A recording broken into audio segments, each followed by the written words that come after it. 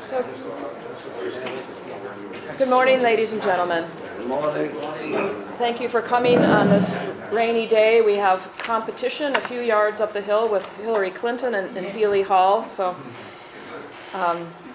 I'm Julia Lamb, and I am in the theology department here at Georgetown University, and I'd like to extend my own personal congratulations to Peter and also to express my gratitude because, as many of you know, he's one of the most wonderful colleagues any scholar could have, and he's wonderfully supportive. So congratulations and thank you, Peter. This morning, the panel is on matters of life and death, social thought, and eschatology. Our first speaker today is Christina Astorga. She is a professor and chair of the Department of Theology at the University of Portland and has served in this capacity since 2014. She previously served as the chair of the theology department at the Ateneo de Manila Loyola Schools. Additionally, she was a visiting scholar at Weston Jesuit School of Theology from 1996 to 97 and a fellow at the Jesuit Institute of Boston College in 2003 and at the Woodstock Theological Center here at Georgetown in 2004. She was the founding director of the Center for the Study of Catholic Social Thought at Duquesne University from 2007 to 2011.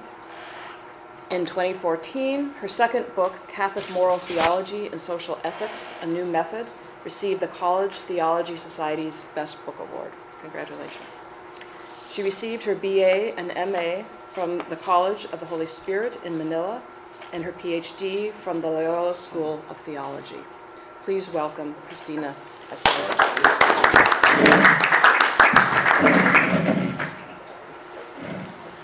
I am in ethics, and my friend Peter is in systematic theology, and there has been no opportunity for our fields of expertise to intersect.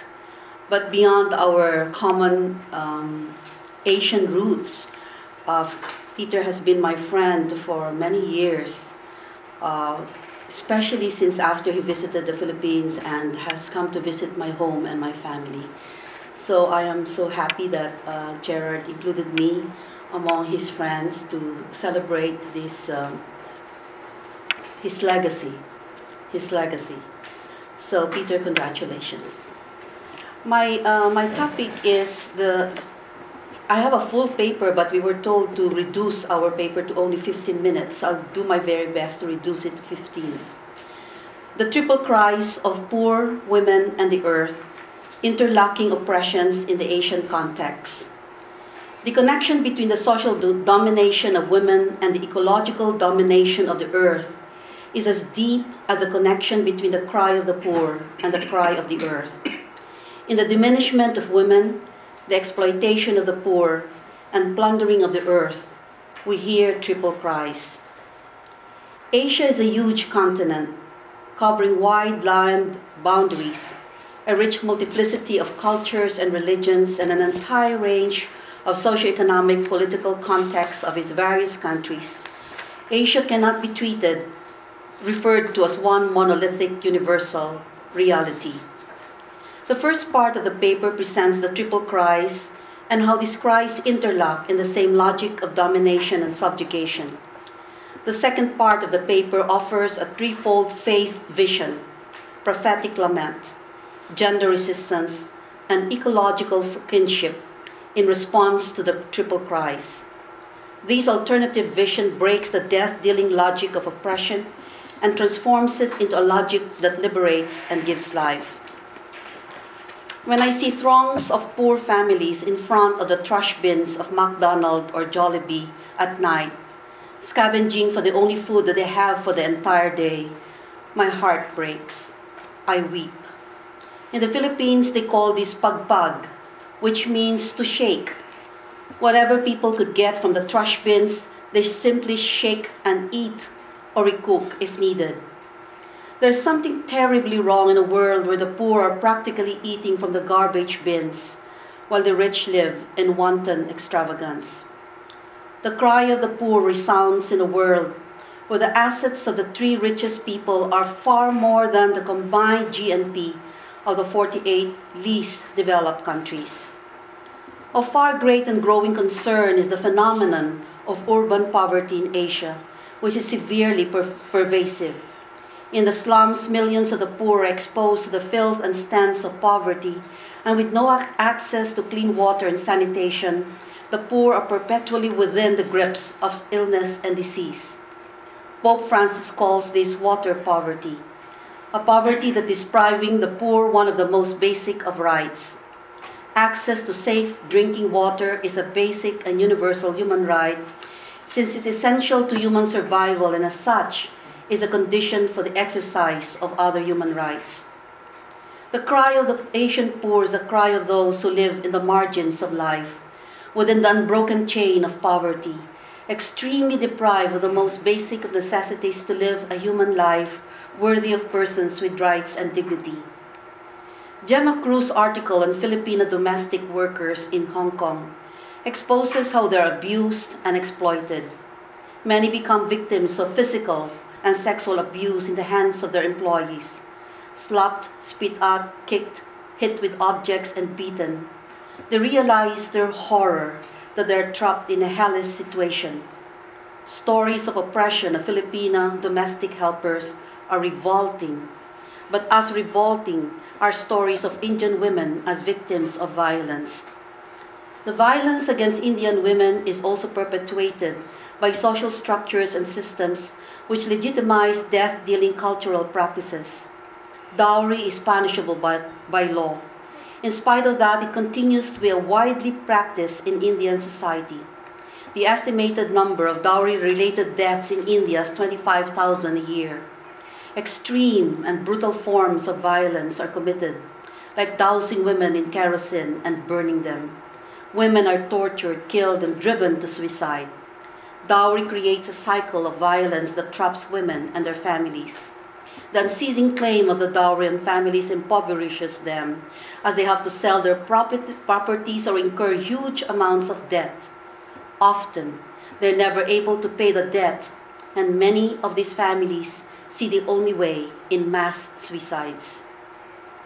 The cry of Asian women as oppressed and denigrated, and as victims of aggression and violence, must provoke a collective righteous rage against power, the kind that exploits the body and kills the soul. The phenomenal growth of China and India has been written about in recent times. China's economic growth is spectacular, but it had severe consequences for the natural environment. Its economy is said to be an historic run, but it is choking on its success. Its pollution problem had shattered all precedents, making cancer China's leading cause of death. Air pollution is blamed for hundreds and thousands of deaths each year. The exploitation of the poor, the diminishment of women, and the pillaging of the earth interlocks in the same logic of subjugation and oppression. How do we, in faith, respond to the triple cries of the poor, women, and earth? What does our faith evoke in our collective hearts in the face of this crisis, of this cries? How can we break the logic of subjugation and oppression with a vision rooted in faith? I propose a threefold faith vision in response to the triple cries: prophetic lament, gender resistance, and ecological kinship. Prophetic lament begins with grief, with mourning. In the face of extreme poverty, where people are feeding from trash bins, the only food that they could have the day, we must weep. The cry of the poor must be our cry, for only then can the numbness of our indifference be pierced and the callousness of our insensitivity be broken. The language is the language of lament, deeply rooted in our faith tradition. We grieve because we see things as they are. We see the pain and horror of the suffering of others. Fearlessly we face in truth, which allows us to grieve with anguish and outrage, with cries of protest and indignation. Lamentation is a cry of utter anguish and passionate protest at the state of the world and brokenness. When people define reality as it is and proclaim that all is not well, then things begin to change. The lamenter's voice becomes subversive. It is prophetic lament not only because it gives hope to the afflicted, the victims of injustice, but it also holds the power to bring those who benefit from injustice to penitence and conversion. The lament of the victims is revelatory as it exposes the harsh truth of injustice to others. Those who benefit from injustice can be moved to join in the lament, but they have first to fearlessly face the truth that they have benefited from another's suffering and that their social privilege has been purchased at the cost of someone else's burden. The cry of women, especially the cry of Asian women, must not be silenced until it's heeded. In the end, however, it must be women who must let their cry be heard and reclaim their agency in what is called gender resistance. Resistance is rooted in our faith tradition. Biblical portrayals show that Jesus' ministry resisted and subverted institutionalized power relationships. In the same spirit of Jesus' iconoclastic resistance to power, women must cast away the robe of victimhood and reclaim their agency and dignity. When women come to a full consciousness of the premises of their lives, they create sites of resistance where they negotiate with powers of domination at their own terms. Feminist scholars who are increasingly unearthing stories of resistance by ordinary Indian women. These are stories of silent but staunch resistance to the dominating regimes. Far too often, Indian women are portrayed as a silent shadow, veiled and mute before her oppressors, and unquestioningly accepting a discourse that endorses her subordination. Contrary to this image, the narratives unearthed are testimonies of their voiced struggle and dissent, which portrays an emerging consciousness that is liberative. The cry of the earth is the cry for a new order of relationship, where it can flourish in its full abundance. In the rapacious exploitation of the earth, one sees most closely the interlocking oppression of poor, women, and earth. The sovereignty of man over woman extends to nature, most often symbolized as female. Within the system of dualism, women and the natural world have no intrinsic worth and value. They have only instrumental value with reference to man, whose needs and desires they fulfill. And the scourge of the earth is the scourge of the poor. For wherever the earth is ravaged, the poor is ravaged as well, deprived of their daily bread and sustenance. This intimate relationship between the poor and the fragility of the earth is a central theme in Laudato Si. We search for a way to undercut the dualism by going back to the heart of the creation accounts. If relationship and love are at the heart of the universe, then we must conceive our relationship with the earth and all of creation in terms of ecological kinship. This is different from ecological kingship, based on the hierarchical dualism that drives a wedge between humanity and earth and places human beings in absolute dominion over all creatures. Again, in the words of Pope Francis, we have come to see ourselves as her lords and masters, entitled to plunder her at will. This is why the earth herself, burdened and laid waste, is among the most abandoned and maltreated of our poor. She groans in travail. In imaging ecological kinship, Rosemary Radford Ruther uses the metaphor of dance. We must start thinking of reality as the connecting links of a dance in which part is equally vital to the whole, rather than the linear competitive model in which the above prospers by defeating and suppressing what is below. Pope Francis speaks eloquently of ecological kinship, and I quote, "If we approach nature and environment without this openness, the awe and wonder, if we no longer speak of the language of fraternity and beauty in our relationship with the world, our attitude will be that of masters, consumers, ruthless exploiters, unable to set limits on their immediate needs. By contrast, if we feel intimately united with all that exists, then sobriety and care will well up spontaneously. Because all creatures are connected, each one must be cherished with love and respect, for all of us as living creatures are dependent on one another. We listen to the triple cries of poor, women, and earth in the context of Asia. The cries are interlocked in the same logic of subjugation and domination. The cries should not be silenced, but should be heeded. But to heed these cries, the logic of subjugation and domination in which they're interlocked must be shattered. The threefold faith vision of prophetic lament, gender resistance, and ecological kinship offers an alternative logic that liberates and gives new life. Thank you.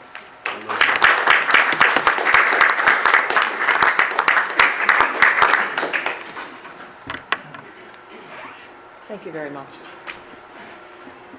Our next speaker is David Hollenbach, S.J.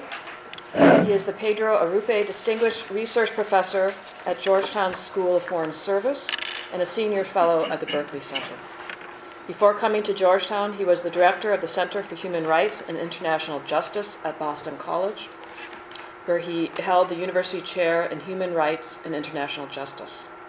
His teaching and research deal with human rights, theories of justice, religious and ethical responses to humanitarian crises, and religion and political life, approached in a way shaped by Catholic social thought, contemporary theology, moral philosophy, and social science approaches. His books include Driven from Home, Protecting the Rights of Forced Migrants, 2010, The Global Face of Public Faith, Politics, Human Rights, and Christian Ethics, in 2003, and The Common Good and Christian Ethics, 2002. He has taught frequently at Hekima University College in Nairobi, Kenya, and he is currently president of the Catholic Theological Society of America, and we're very happy and fortunate to have him here at Georgetown with us now. So, David. Thank you very much, Julia, and it's a privilege to be here. In particular, it's a privilege to be saying something in honor of Peter Phan's work, and I know that our interests in refugees and migration have converged in overlapping in recent years, given the work that Peter is doing on this subject right now. So that is the topic that I'm going to speak upon on this morning. And my paper is entitled Religious Response to Refugee Displacement, Meaning in the Face of Suffering. So, as you know, in recent decades, the forced movement of refugees and internally displaced persons has been rising markedly. It has reached the level of forced migrants today of 67 million people, which is the highest number since the Second World War. Many agencies are responding to these forced migrants, and a number of them are secular, a number are religious or faith-based. And if you trace the history of the development of the humanitarian movement, you can go back and see that in its earliest roots, it came out of religious motivation.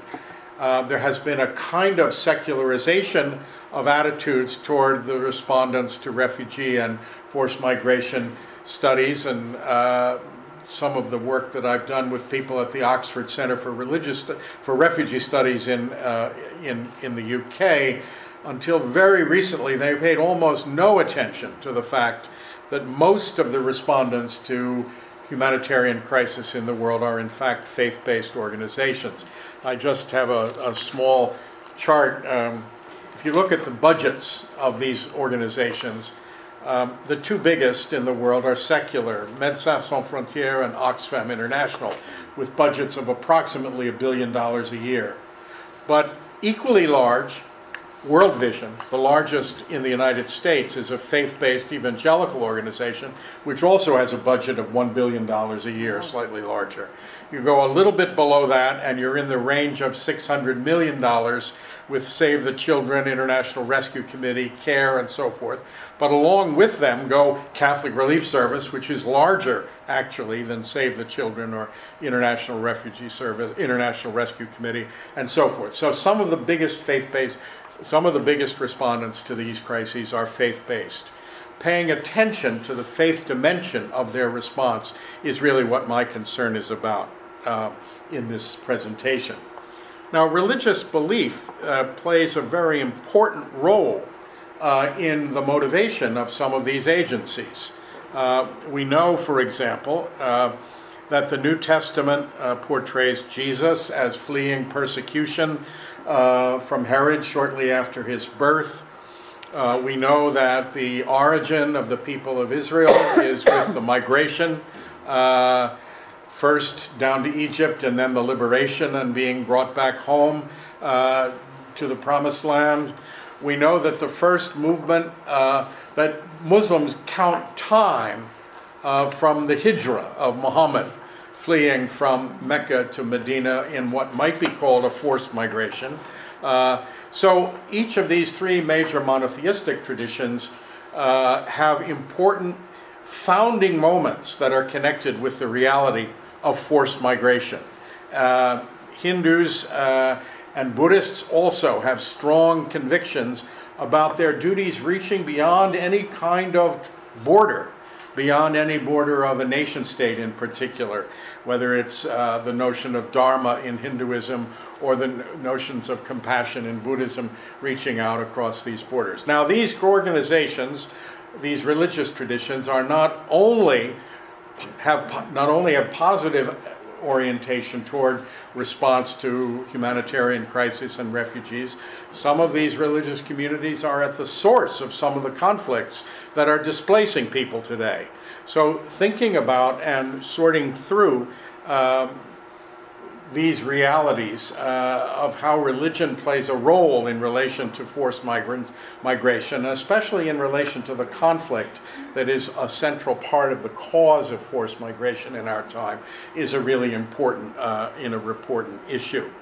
Now, religious belief, in addition to these sort of normative stands that can, if interpreted properly, orient religious communities to responding to refugee issues. Religious belief also plays an important role in sustaining those who are afflicted by crisis. Wars and other disasters not only kill many people, not only drive many people from home, but these disasters, if you've ever spent any time in a refugee camp, you'll know what I'm talking about. These disasters fragment the framework of meaning that sustains the lives of people. I remember in one of the volumes I edited about this issue, one of the refugees from Ethiopia who had spent many years, 18 years actually, in the Kakuma refugee camp in northwest Kenya, wrote an article describing his experience in the refugee camp, and the title he gave it was, "There is More Than One Way to Die." And what he meant was the experience of being in a refugee camp for 18 years is indeed a kind of death. It's a fragmentation of meaning. Now, the loss of meaning, opening up this domain, really, in a certain sense, fractures the structure of the secular universe of meaning.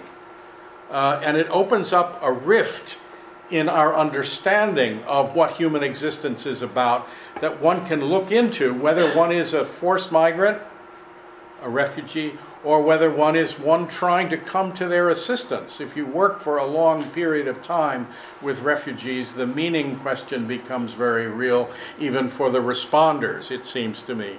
And this fragmentation of meaning opens up two possibilities. One can look into this rift and say it's all absurd. There is no meaning, which can lead people to give up, despair, or it can lead people to say, I've got nothing to lose. And I've always said that one of the best places to generate a terrorist is a refugee camp. Not surprising that that's happened with the Palestinians in Israel who are in their fourth generation of refugee status. The average duration of refugee displacement in the world today, by the way, is 17 years before finding a new home. This is a situation that fragments the reality. One can look into that rift of meaning and either despair or find there some glimmer of hope. And it seems to me that this is one of the ways in which religious and faith-based communities provide assistance to those displaced in this way, both those who are themselves displaced, but also those who are trying to assist them and come to their aid. Now, so faith can sustain those in this situation and those coming to their aid. Now, this points to the spiritual needs of refugees, which opens up a very interesting further question, namely how those faith-based organizations who are responding to the needs of refugees should deal with the issue of faith, how they should relate to them. This arises, for example, for the Jesuit Refugee Service that I have been working with on various ways. It arises for Catholic Relief Service in their setting too. JRS, Jesuit Refugee Service, operating in Syria today, 60% of those who work for JRS in Syria are Muslim. And the vast majority of refugees in the world today are in fact themselves Muslim. But many of the agencies coming to their assistance are Christian-based. So it raises some very interesting interfaith issues about how to deal with this meaning question in the framework of this kind of displacement. One solution, the solution of the secular agencies that are responding, is to just say, we don't deal with that. But agencies like Jesuit Refugee Service say that's not adequate. There are religious and meaning needs here that need to be dealt with, but they need to be dealt with in ways that take genuine interreligious encounter very seriously.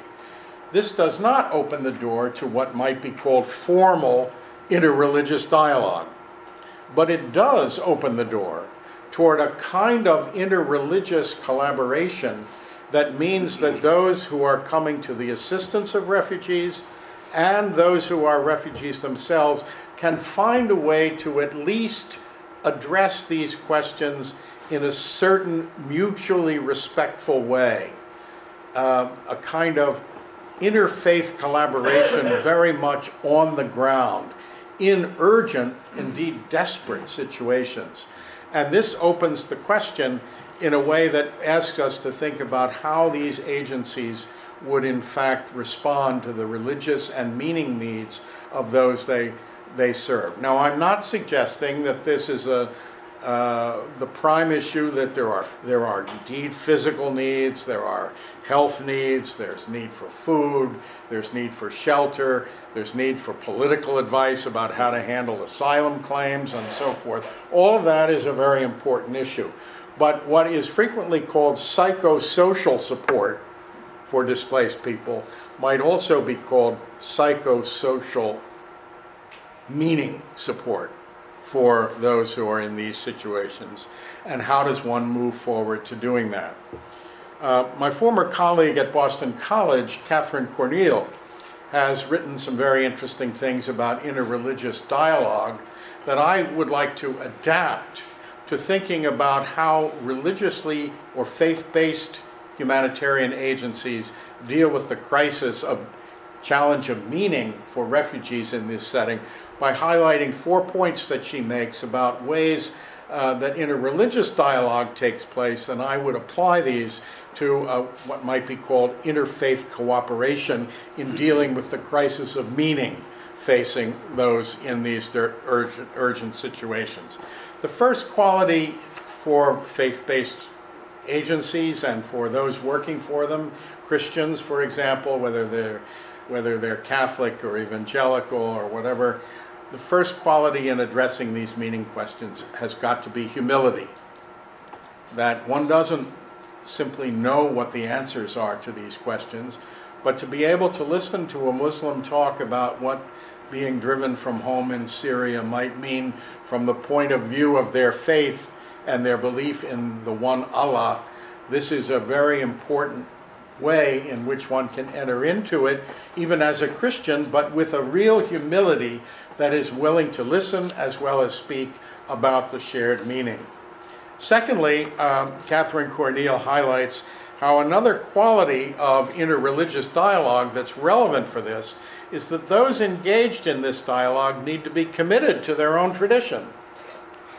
Not committed in a way that imposes it on others, but committed to it in enough of a way that one can talk about the meaning question in some way that opens up doors to something other than saying it's nothing but despair out there.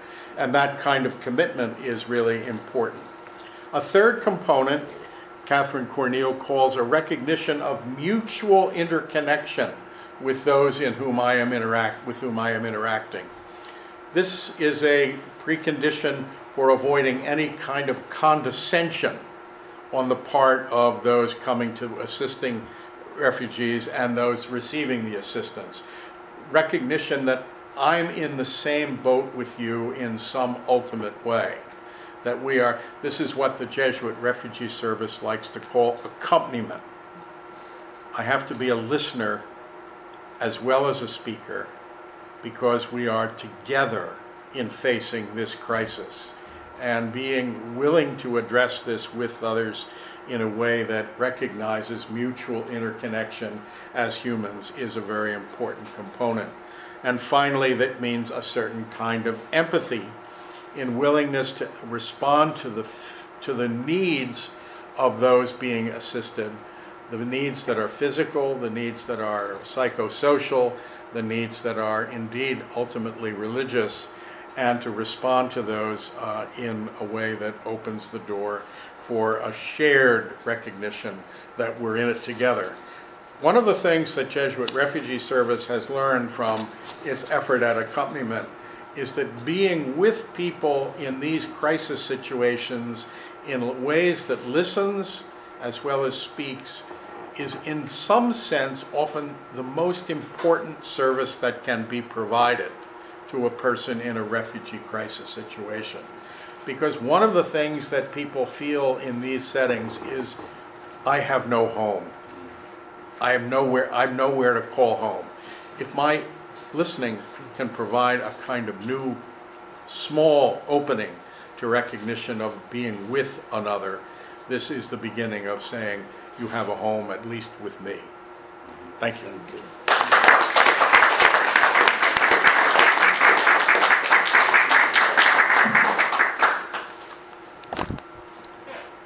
I just realized I went out of order before. Go in the order you got. Just give me the microphone. That's fine. I followed your instructions there. Anyway, no problem. I'm doing last things. I should be the last thing. That's fine. So, Brian Doyle is a professor and chair of the Department of Theology and Religious Studies at Marymount University, as well as the director of the Center for Ethical Concerns. His publications examine the Christian doctrine of God and its practical relevance for the believing community. Doyle is currently working on a systematic presentation of the theology of love, drawing from the biblical, philosophical, and literary sources in the presentation of a contemporary theology of love. He is active in the College Theology Society, having given several papers and convening the History of Christian Life and Thought session. He obtained his BA from Xavier University, his MTS from the Weston Jesuit School of Theology, and his PhD from the Catholic University of America. Please join me in welcoming Brian Doyle. Thank you. So, like Christine and the others at the table, I think our papers are longer, and we removed some things. And when I know Alan was going to be here, so I took out the sections on the New Testament for fear of embarrassing myself otherwise. But I found myself sketching a lot yesterday. The papers we had yesterday I found fascinating, and how much the theme of borders continues to come up in so much of what we're doing, especially what David just did on borders. But I found myself with eschatology, especially Peter's eschatology, that theological distinctions, or if you will, for our theme, borders, are actually very important. Borders constitute this from that, here from there. And for eschatology, life from death, body from soul, individual from community. So, Gerard, if we put this together as a Festschrift, my article is going to be disagreeing with the title of the conference and perhaps the book.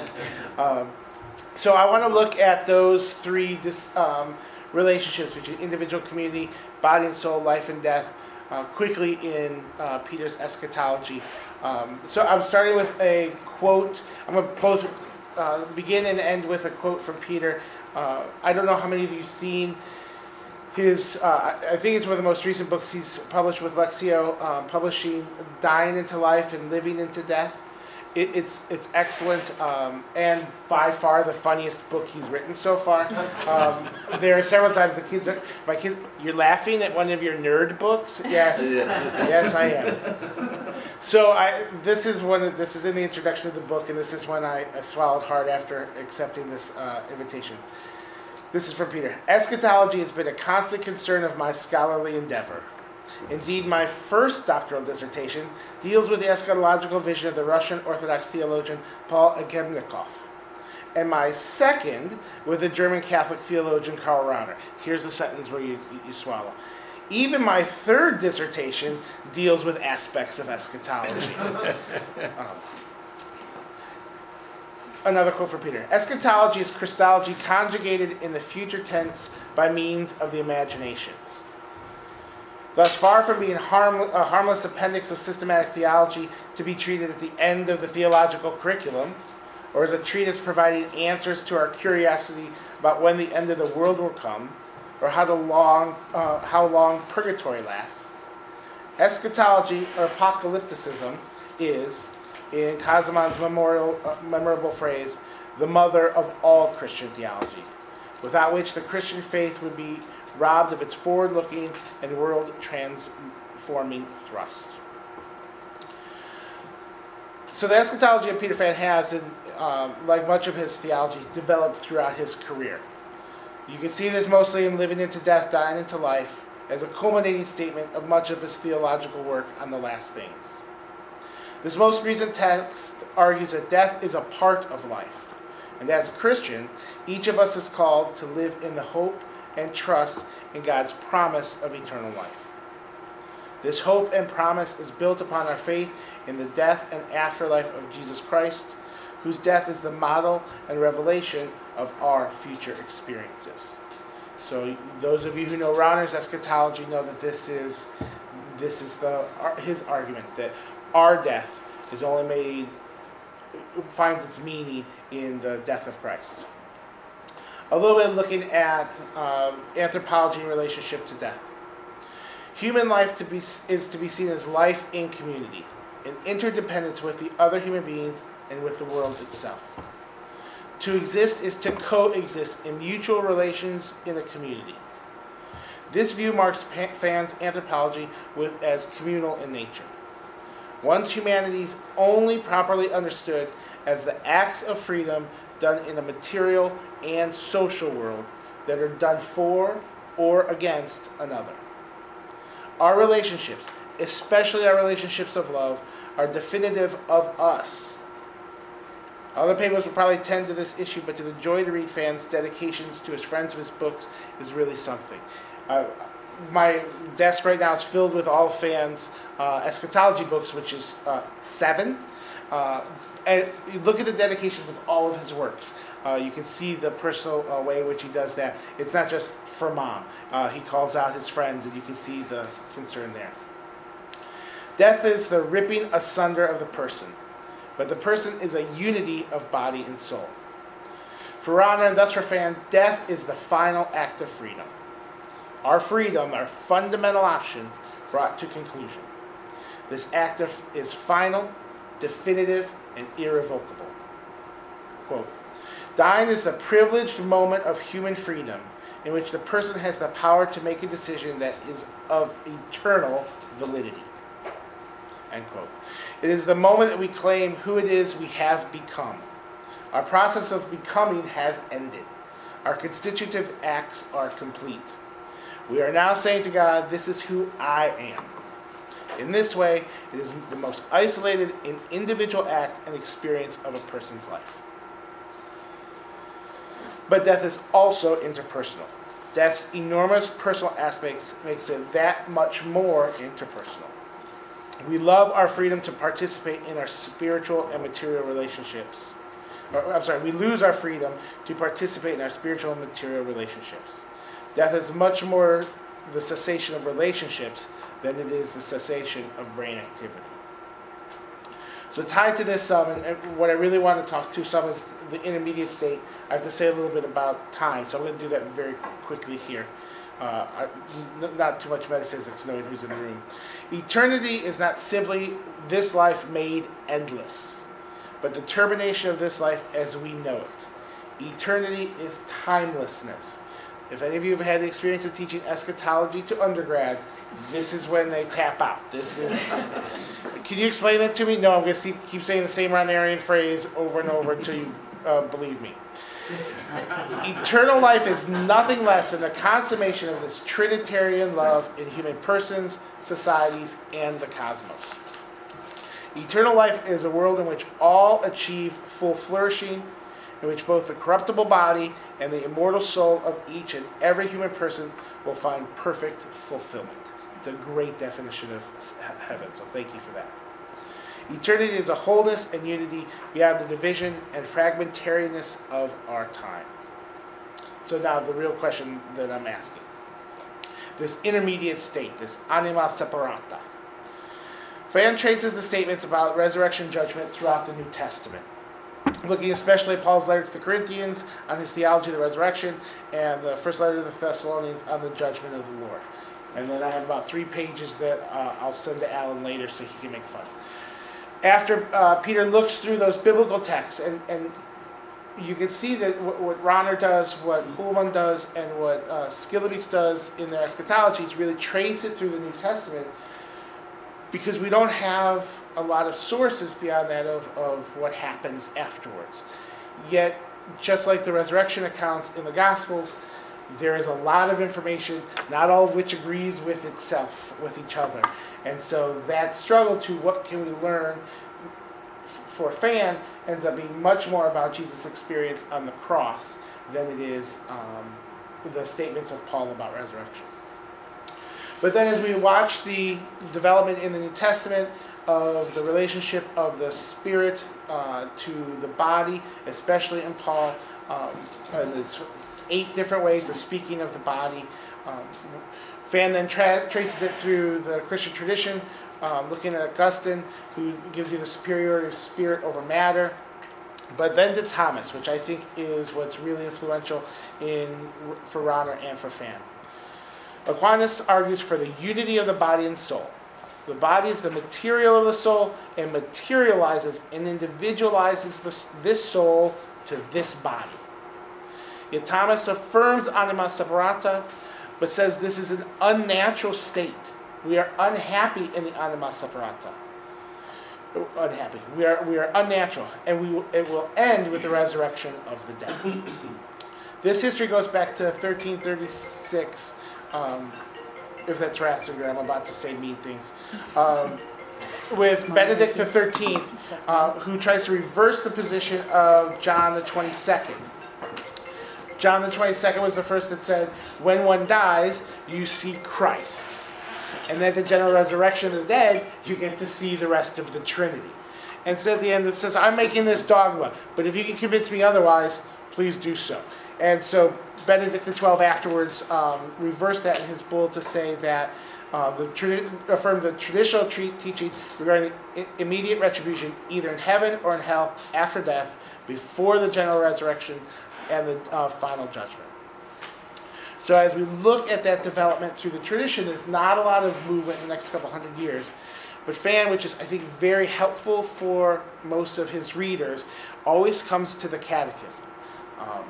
I was taught early in graduate school, we don't reference the catechism, especially the universal catechism. We'll go to Baltimore because that one's more fun, but we want to do theology, not catechesis. But most of our students, most of our readers are committed Catholics who are using this catechism to explain their faith to themselves and to each other. and then you criticize it. The church, this is from the Catechism, paragraph 366. The church teaches that every spiritual soul is created immediately by God. It is not produced by the parents. And also that it is immortal. It does not perish when it separates from the body at death, and it will be reunited with the body at final resurrection. So this sets up a stark contrast between body and soul. This is the high wall of the border, and which we will have to unpack some. But the paragraph before disagrees, also from the Catechism 365. The unity of soul and body is so profound that one has to consider the soul to be the form of the body, i.e., it is because of the spiritual soul that the body made of matter becomes a living human body. Spirit and matter in man are not two natures united, but rather their union forms one single nature.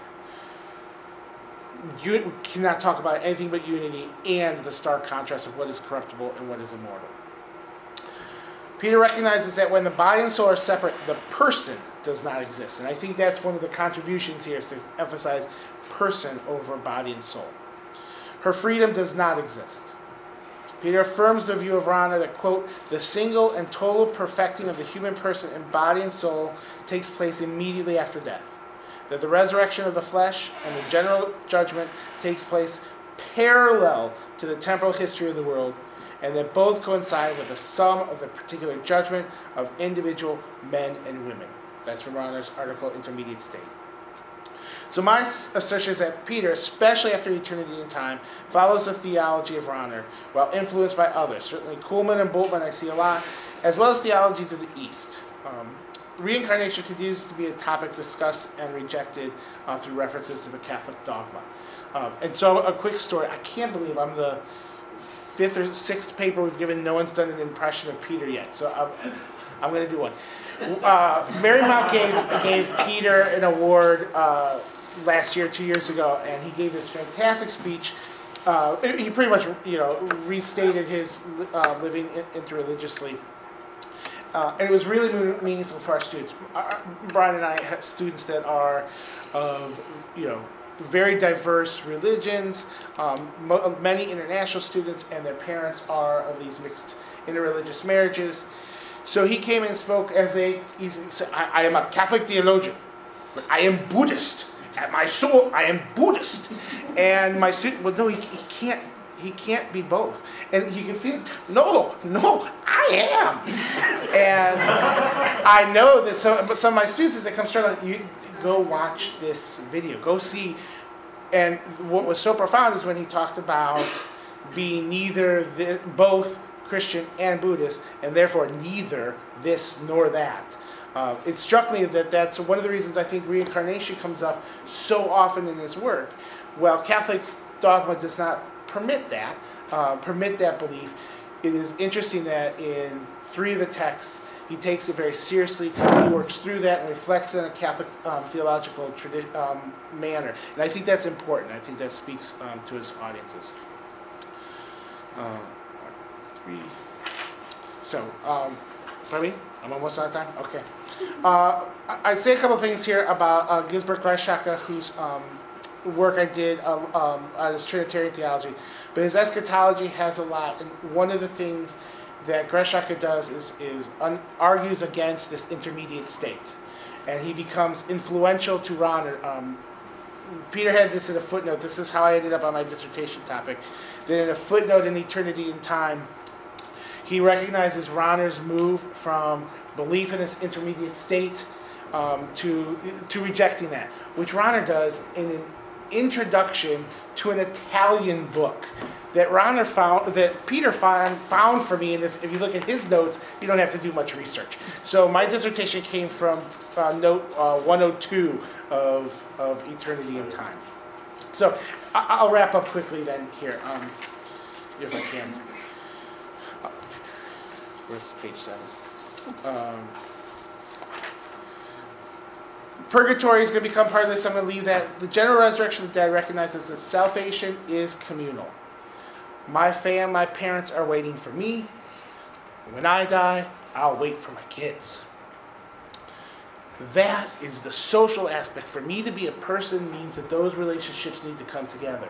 So we want to find a way to talk about the importance of the general resurrection of the dead without giving an argument for the intermediate state that is metaphysically inappropriate, biblically does not make sense, and quite honestly is supported so we make sense of our prayers for the dead and our liturgy. I don't think that is, I don't think that's influential or convincing. So I said I'd end with a quote from Peter. This is at the end of the most recent book. Finally, to those friends who were worried about my, in their view, morbid interest in death and dying, and urged me to get a life, if a bit late, I promise I won't write another book on eschatology. I'm sorry to hear that. Thank you. It's a promise.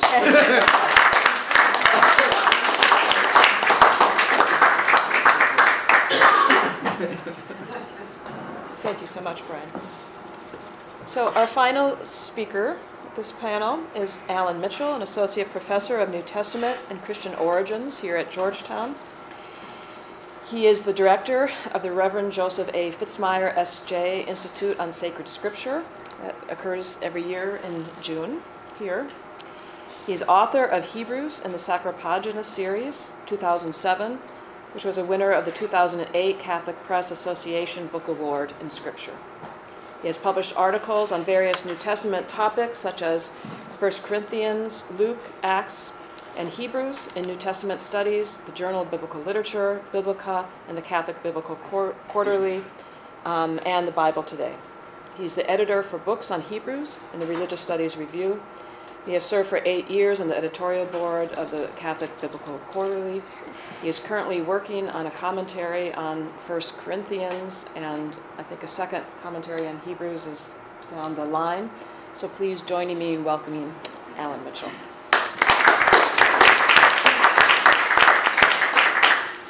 I don't know if you know that Julia is my wife. She knows my work well. I've had 4 people just in the last week ask me why this event is taking place at this time. And so I was relieved yesterday to have learned that we are celebrating the legacy of Peter Phan because we love him and his work, and not because he's dying or retiring. Peter and I spend a fair amount of time in each other's offices sharing laughter. So I would miss that terribly if he were migrating to heaven or to assisted living. Peter, thank you for your generous friendship, your refined sense of humor, and of course for your wonderful scholarship. I am honored to be part of the celebration of your ongoing legacy, even maybe another book on eschatology. The title of my brief paper is Migration and Eschatology in Hebrews. As you know, Peter has co-edited 3 books on migration and has authored a chapter in each of those books. The 15 minutes I am allotted do not afford me the time to cover each of those chapters, and so I want to focus on Peter's contribution in the most recent of those books, entitled Christianity in Migration, The Global Perspective, where his offering, Christianity as an Institutional Migrant, Historical, Theological, and Ethical Perspectives, is the first chapter of the book. After tracing the history of Christianity as migratory and a global religion, Peter rightly concludes that Christians have been migrants throughout their history, and that migration produced world Christianity, and indeed migration is so constitutive of the church that its 5th mark, in addition to being one holy, Catholic, and apostolic, is migrant. Peter, I'm sorry to say that when I contacted Cardinal Müller about updating the Catechism of the Catholic Church to include this important insight of yours, he was not very receptive. Important in this chapter, Peter shows how Christianity inherited its migrant character from Judaism. He made good use of the Acts of the Apostles in charting the spread of the Jesus Messianist movement to show how Luke viewed that movement's journey from Jerusalem to Samaria to Phoenicia, Cyprus, and Antioch in its first migration. Shortly thereafter, A second migration, post-70 CE, occurred with 5 destinations. First to Mesopotamia, then to Greece and Asia Minor, followed by movement to the Western Mediterranean, then to Egypt, and finally to East Asia, namely India. In its earliest years, Christianity became ever migratory and increasingly global. Using Acts gives the basic outline of the migration, and that's very helpful. But Luke does not provide us the information about the social realities of those Jesus Messianists on the move. Agreeing with Peter's views on the migratory character of the Jesus Messianist movement and supporting his valuable insight about that movement's essential migratory character, I would like to focus on another New Testament book, namely Hebrews, which will corroborate his views on how migratory the Jesus movement was and how its migratory status helped to define its eschatology. I understand Hebrews to be what its author describes it as in chapter 13, verse 22, a word of exhortation or a word of encouragement. This same expression finds itself in Acts 13:15, where Luke used it to describe a synagogue homily. And so, like many commentators, I take Hebrews to be a sermon.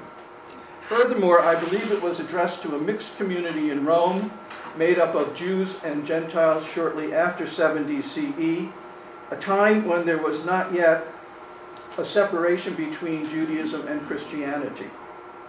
This community saw itself as a part of Judaism. And so you can imagine what it would have been like for them to be living in Rome in the wake of the victory over Judea, the destruction of the temple, the end of the priesthood, and the cessation of sacrifice. Some members of this community may have fled from Judea to Rome. Doubtless all felt socially dislocated, to say the least. Josephus, the Jewish historian, recounts the sufferings of Jews in Rome after the war. He vividly describes the triumphal victory processions of Vespasian and Titus through the streets of Rome, where pictorial representations of the various campaigns were so realistically created on stages that the war was relived by those who had not witnessed it firsthand, as though the events were unfolding before their very eyes. He says further that the most conspicuous of the spoils were those taken from the Jerusalem temple, even a copy of the Torah. Also in the processions were captives from Judea, among whom was a general, Simon, son of Gioras, who was then publicly executed. Is it not that interesting that the author of Hebrews describes himself and his readers as we who have taken refuge, or refugees? This is in Hebrews 6:18. Some commentators read this description metaphorically as referring to those without a homeland. Others take it eschatologically as those who seek a heavenly destination. Luke Timothy Johnson underscores this identity by noting that the verb katafugein can allude to Abraham and to other Hebrew ancestors wandering as aliens in search of a homeland, but that the Septuagint context of the verb strongly suggests the nuance of fleeing to find refuge. In either case, he says the characterization provides a sharp image of readers who are not sure of their place in the world and are in need of what is stable and secure. And so I think the text could also refer to the actual situation of the audience as refugees, people who have lost hope and are bereft over the loss of the legacy they had received from Judaism in the post-70 era. Therefore, one need not choose between the metaphorical and the eschatological when these two meanings are combined to describe the real situation of the recipients of Hebrews. In response to their social dislocation, the author of Hebrews encourages his readers to take hold of hope, likened to an anchor of the soul, sure and steadfast. Refugees, after all, lack security, as we know all too well from the circumstances of refugees in our own world today, and has been so eloquently spoken of by previous speakers here. As in other New Testament letters, the author of Hebrews presents this hope as something to attain, a goal. Very importantly, hope functions in this section of the sermon as a transitional metaphor that anticipates what follows, where the author presents Jesus as a heavenly high priest.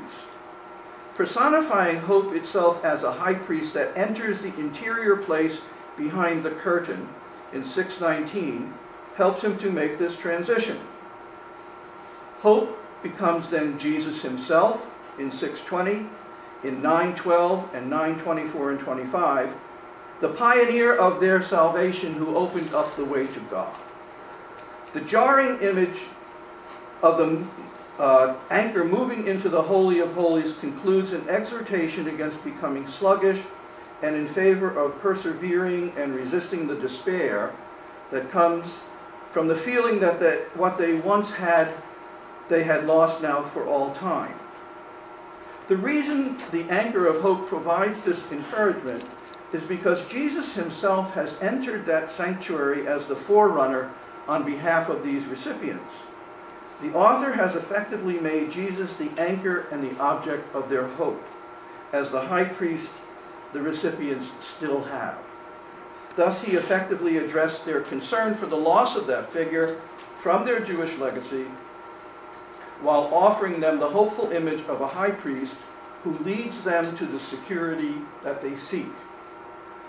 When hope is the antidote to the insecurity of the refugee, it naturally becomes an eschatological concept. Commentators are unanimous on the strong eschatological focus of this sermon, which sees its readers as a people moving, or as Caseman had said, wandering. In relation to this notion, I recall that Philo, in his tractate on the migration of Abraham, says that the name Hebrew means migrant. Since the 17th century, scholars have noticed the affinities in the thought and vocabulary of Philo and Hebrews, notably the Platonic worldview shared by both. The sermon's title to the Hebrews has stumped scholars for centuries, and so it is tempting to think that the riddle of the title may be solved with the help of Philo. The author of Hebrews viewed his readers as migrants. After all, throughout the sermon, the audience is reminded that it is on a journey that has not yet ended. They are moving toward their goal, which is sometimes described as rest, as in Hebrews 4:1, 6, 9, and 11, or a heavenly city, as in Hebrews 12:22, or an unshakable kingdom, as in Hebrews 12:28. Remarkably, the last two destinations are apprehended in the present, since in the sermon the readers are described as arriving at this heavenly city and receiving the unshakable kingdom. And yet they are reminded that they have no lasting city here, in Hebrews 13:14, and they yearn for a heavenly country in Hebrews 11:16. Perhaps echoing Paul in Philippians 3:20, our citizenship is in heaven, where the Greek word politeuma, or citizenship, suggests that it is a place where they belong while they feel displaced on earth. Thus, Hebrews combines present and future eschatology in a way that asks the refugee to live in an interim state that is marked by a tension between the present and the future, and from a spatial perspective, a tension between heaven and earth. In the sermon, the tension is bridged by the specialized use of the word today, as in, but exhort one another every day, as long as it is today, so that none of you may be hardened by the deceitfulness of sin. And today, if you hear his voice, harden not your hearts. In these texts, today is a definite period of time in which the readers must prepare for their ultimate destination. And so, in Hebrews, migration and hope are constitutive elements of eschatology. I was pleasantly surprised to discover that Peter explicitly made the connection between movement and hope to eschatology in the second book he co-edited on migration, Theology of Migration in the Abrahamic Religions. In embracing, protecting, and loving the stranger, a Roman Catholic theology of migration, the 5th chapter in that book, he wrote, "Movement and hope are precisely the two essential elements of Christian eschatology. As Peter points out, hope is more than just a wish or a desire or a passive expectation." He writes, "In contrast, hope is vigilant, standing on tiptoe, a longing expectation, a leaning forward, and above all, hope is embodied in actions to bring about, or at least prepare for and anticipate the coming reality that is hoped for." Even though he does not refer to Hebrews in his definition of hope, he has defined it in terms that the author of Hebrews would have embraced. For this author sees hope as an act. I want to recall that in the earlier text which I've mentioned, 6:18, the readers were encouraged to seize hope.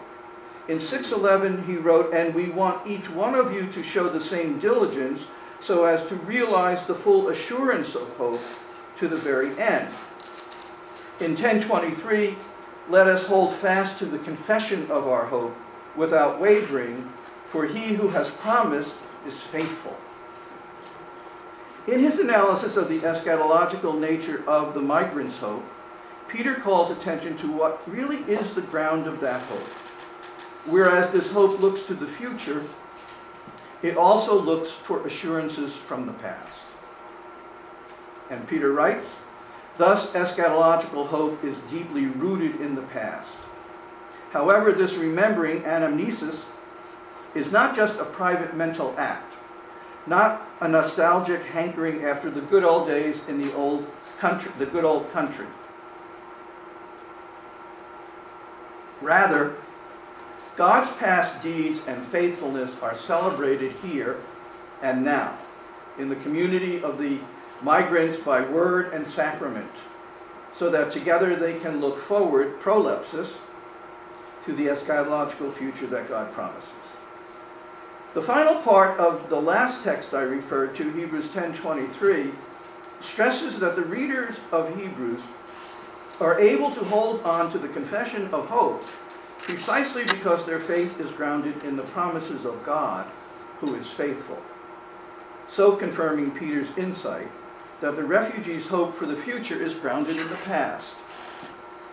What I've tried to do here is to show that Peter's understanding of the migratory identity of Christianity expressed in its eschatology has real support in Hebrews. These texts of the sermon that I've discussed call for an active participation in one's hope with perseverance and steadfastness, as well as with the assurance of God's fidelity, which makes hope real.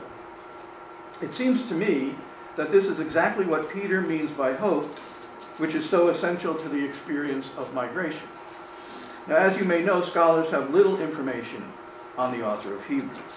Even the great Origen, after considering several possible candidates, expressed in exasperation that only God knows who the author is. Wrestling with this question in my commentary, I had to conclude that the author remains anonymous. But now, after comparing Hebrews to Peter's work on migration and hope, I think I know the author's identity. It's Peter Phan in another life. Thank you.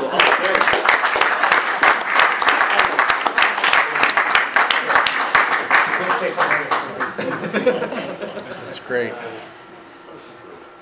Well, I have to be one of the luckiest moderators because all four panelists were very obedient and stuck to their time. And just four marvelous papers that I would imagine each of the panelists would have questions for the others, because I saw a lot of crossover and really interesting relations here. So since we have a full 15 minutes for conversation, I wonder if we can begin by asking the panelists if they have questions or comments for each other, and then we can open it to the floor.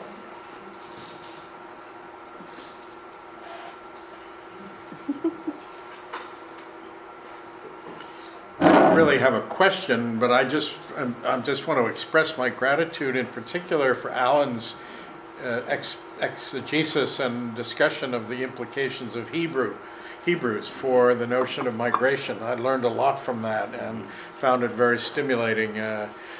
Hearing how this fits in with the notion of hope that I was trying to emphasize in the way in which the great need for hope on the part of people who are refugees, it just deepens the conviction that one has resources within Christianity for finding a way to address that. So I just would comment David, on that. You know, when I was listening to your paper and I was listening to Christina's paper, I was thinking that there is this overlap in what we're talking about, but what you did was both of you did was so valuable to put a face on this experience that I was trying to explain through a textual approach.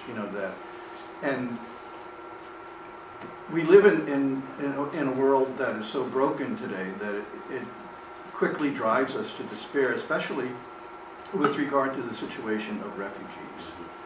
So we do need this hope, and we need to know that this hope is active and attainable, because otherwise our lives would be so empty and void. I don't know how we could endure that. That's true.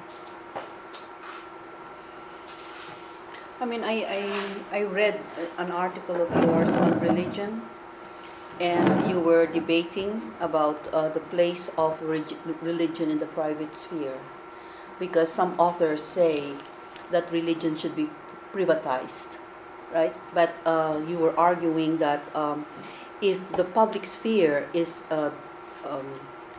deprived of the voice of religion, the public sphere will be impoverished. And therefore, how important the religion has a place in the public sphere. I remember Lisa Cahill was arguing for the same position in theological bioethics, that religion has a say in the public sphere.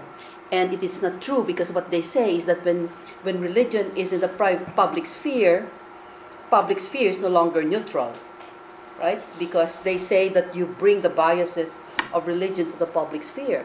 But there's no sphere that is not neutral. There's no sphere that is neutral, right? Everyone brings in his own agenda, his own ideology, and therefore there has to be some dialogue and discourse among all the different groups. So I think it's important to again emphasize the place of religion. And I saw, for instance, the place of religion in our 1986 revolution, that it was non-violent violation. We won the revolution without one shot of a gun because of religion, because the church has taken a lead in that non-violent revolution. The same thing again, I think, with refugees. Again, the place of religion for the refugees. And sometimes people would say, they have many complaints about the Catholic Church, but I always say that it may have many, it's flawed. The institution is flawed, but if there's anything about the Catholic Church is that it has put its institutional weight on the side of the poor. And even in Haiti, for instance, everyone has gone out of Haiti. But the one institution that has remained in Haiti and continues the work of reconstruction for the country is the Catholic Church. They're still there working. Catholic Charities, all the institutions and the agencies of the Catholic Church is there. So I really did appreciate the place of religion again for refugees.